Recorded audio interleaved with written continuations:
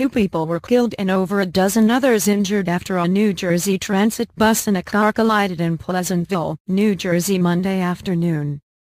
New Jersey Transit officials say the bus was on the 502 line and had left from a bus terminal in Atlantic City en route to the Hamilton Mall and Mays Landing. As the bus was traveling along North Franklin Boulevard and Old Turnpike shortly before 2 p.m., it collided with a red vehicle. According to investigators, the car was traveling on Franklin Boulevard when it crossed over the center line. For some odd reason the red car crossed over the center line and it was a head-on collision with the bus, said Sergeant Emery Silipigny of the Pleasantville Police Department. The bus tried to swerve out of the way but was unsuccessful. AC Expressway crash hurts 5. Police say 5 people were inside the car at the time of the accident.